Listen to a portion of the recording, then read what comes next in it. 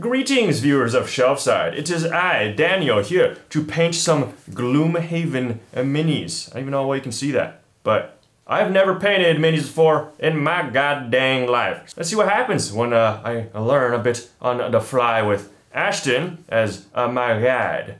My guide. First of all, this water bottle is here because I'm still doing it right now actually. I'm gonna tape the mini to the top of that. And I'm aware that this is a strat, perhaps not the way I'm doing it right now. And also, oh my gosh, SketchUp is not working, this is a terrible idea.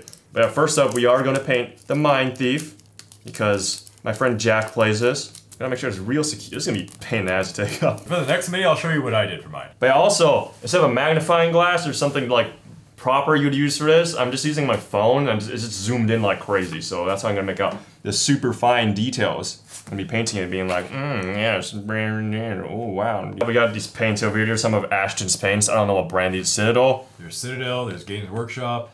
Okay, well I'm assuming that's legit as hell. I have no idea what I'm doing, alright? They're gonna be really caked up. Daniel's gonna have to water them down like crazy.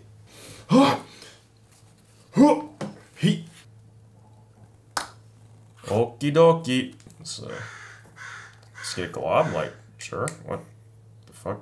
You even get a glob with this. How did you do this? Dude, what the? Oh, that is chunky. Look at that. Oh my god. Oh man. I feel like I just put in the water first at this point. Jesus. Water at this point, yeah. Yeah, that is like a. Alright. Can I break up this glob? Good god. I can't really break that. It's just solid. Get a nice coating on the entire thing and just let's have at it.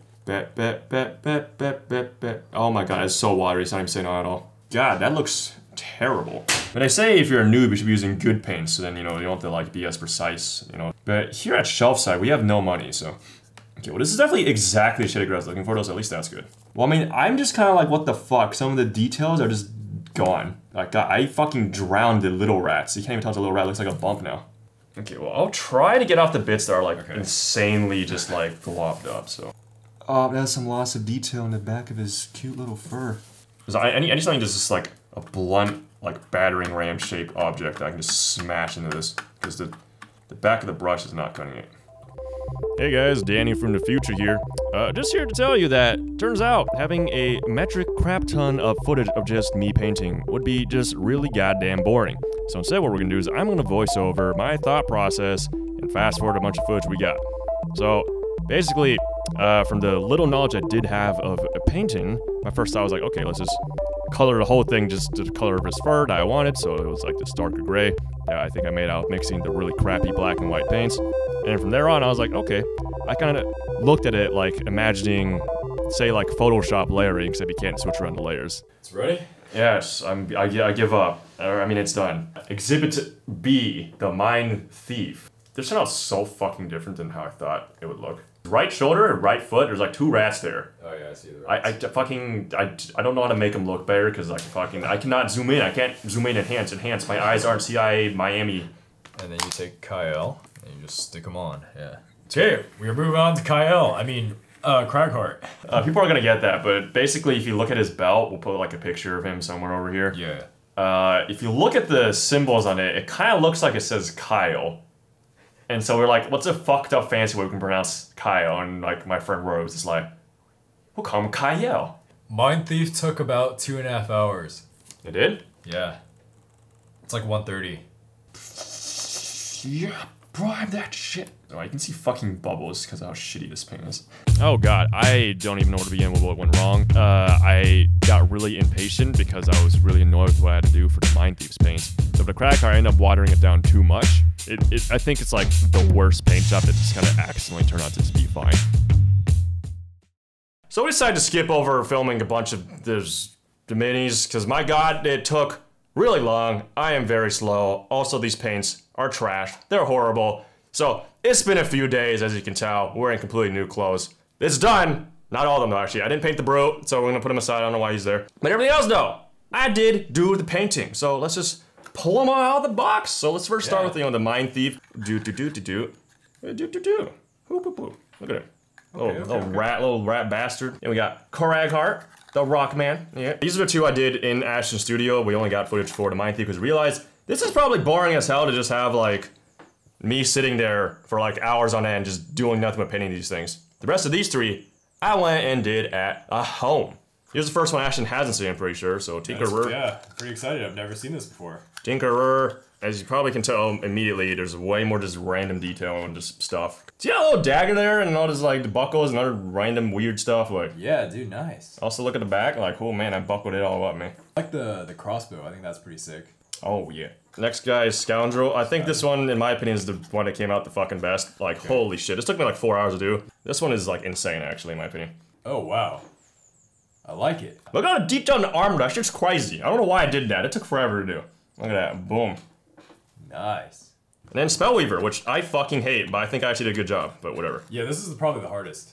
Yeah, I don't think I did it as much justice as like say Tinkerer and Scoundrel, but at least like I did a thing. Oh god damn it! Okay, the things I knew I was gonna do this. Also, I was trying forever to figure out what the hell I should do with the colors on that. Also, I realized I have no idea how to paint fire. That was weird. I just kind of was like, fuck it. You know what? It looks enough like fire. Turn around. Oop, oop, oop, oop, oop. Your paints suck, by the way. Yeah, my paints suck. Now it looks like a bird though, which is good. That's was probably like 10 hours something of painting in total. So that's great. Maybe even more than that. I was not doing math. This took like what, like 2 days in total, I think. I did it. I'm glad. These are my first ever painted minis ever. So I think I did pretty damn good, if I do say so myself. You know, very humble, very humble. Let's talk about the paints. Yeah, let's talk about how bad the paints are. Yeah, so the reason why I'm especially proud of myself, even though I'm like, I could have done better with these, but that's because in my opinion, the paints are god-awful. So here's just 2 examples that I just brought up. I remember these one being particularly a giant pain in the butt to work with. This is brown that I basically use for leather for everything. Vermin brown. Look at that, that's just, oh god. It's like caked calcified blood, you know, it's just god. This is what I'd have to do. So like, can you hear this by the way? Oh, yeah. So I would just have to do that for a while to break off a few chunks. Hey, look, a chunk. So yeah, oh my god. There's my chunk.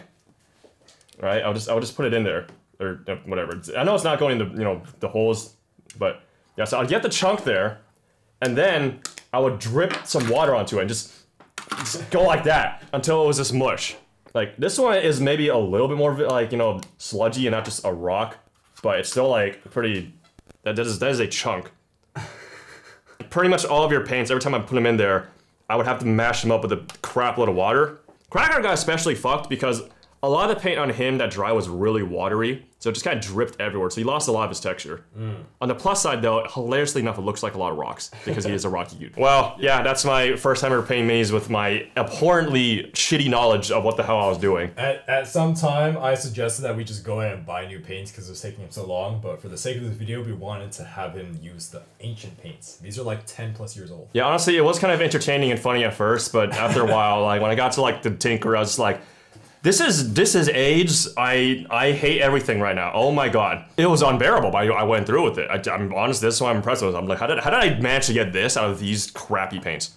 That's it, my first painting experience. I'm not sure what I learned. I don't know if you learned anything. Hopefully this was fun to watch. This video was weird. See you all on the next one. Goodbye, this is Shelfside out. Like, comment, subscribe. Have a good day. Yeah, we're gonna play some Gloomhaven with these minis. It's gonna be sick.